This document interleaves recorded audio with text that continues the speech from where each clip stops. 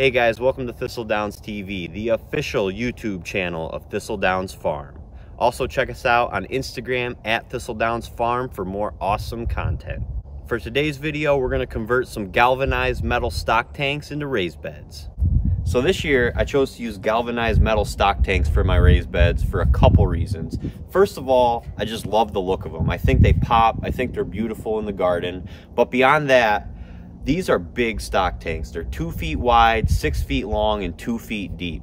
That depth is really going to allow us to grow some larger vegetables, some vegetables with bigger root systems, vegetables with longer tap roots like carrots, things like that. And since they're so high up, it'll just be way better to work more standing up as opposed to hunch over like Quasimodo all summer. Yay for ergonomics. All right, but before we can actually plant vegetables in here, there's obviously a couple things we need to do. And the first thing to do is install some drainage into these stock tanks. They come with a built-in plug down on the bottom on the side, but I just don't think that's gonna be sufficient to really drain this raised bed properly. So what we're gonna do is we're gonna put some holes in the bottom. And to do that, I'm gonna flip this bad boy over and I'm gonna use this metal step bit that I bought from Home Depot that's really gonna eat right through this metal. Before you do that though, when you're drilling into metal, cutting into metal, it can be really sharp. It can create tiny little razor sharp shards that can cut you. So make sure to wear your protection. Make sure to wear work gloves and make sure to wear eye protection. All right, let's get to work.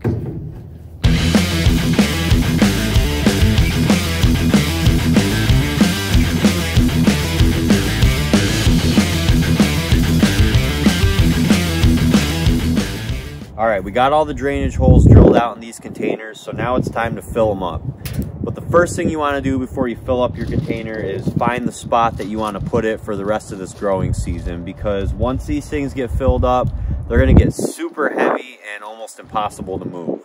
So find a spot that's relatively level, gets a solid amount of sunlight, and let's start filling them. In order to fill these up, this is a 2 foot by 2 foot by 6 foot container. This is 24 cubic feet in here. So if you were gonna try to fill this up with all garden soil or topsoil, that's gonna get super expensive super quickly.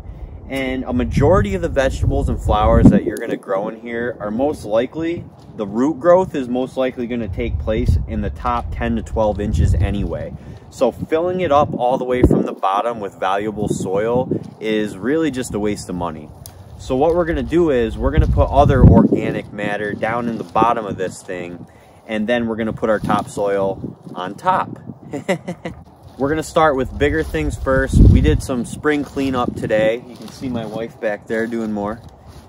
We did some spring cleanups. We're gonna take a lot of that junk that we raked up today and we're gonna put it right in the bottom of this. We're gonna start with some larger logs and sticks. We're gonna put some leaves in here. Might even put some pine shavings in here.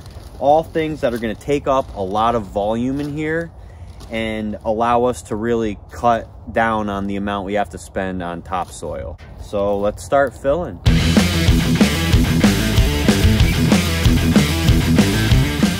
All right, I had to pause production real quick there because right after we got done filling these with all our sticks and logs, we just got hit, you know, with a random snowstorm. So welcome to the Northeast. Anyway, it's a few days later, a little bit of a rainy day, but we're gonna forge onward. All right, so I filled the bottom of this bin with all my sticks and logs, but I still want to fill in all these gaps because once again, I don't want to waste valuable topsoil falling down there and not being used by the plants. So a cheap way that I'm going to do this is by using these 8 cubic foot bags of pine shavings that I bought from Tractor Supply. These are going to work nicely to fill in all these gaps. They were only like $6 a bag, super affordable, and they're eventually going to break right down into the soil. So I'm just going to go ahead and put one of those 8 cubic foot bags in all 6 of my raised beds.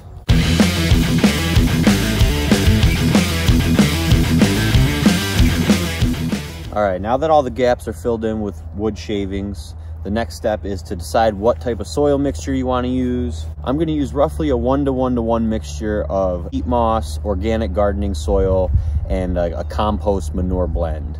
This is going to be my first summer gardening at our new house, so I don't actually have a compost pile or anything like that yet.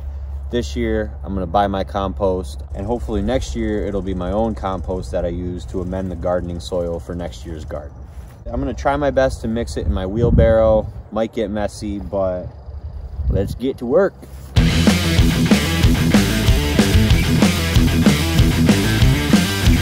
Well, this is just a peat moss, so this clearly is not gonna work. So on to plan B.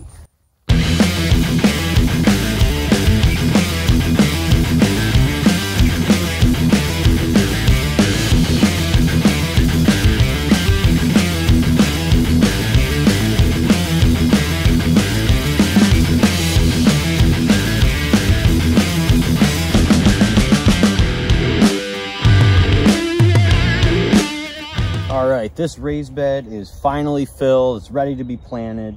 Just gotta wait about another week just to be safe, make sure all those frosty nights are gone. And unfortunately, I have to do this 5 more times. So a lot of work ahead of me. I'm gonna get going on that.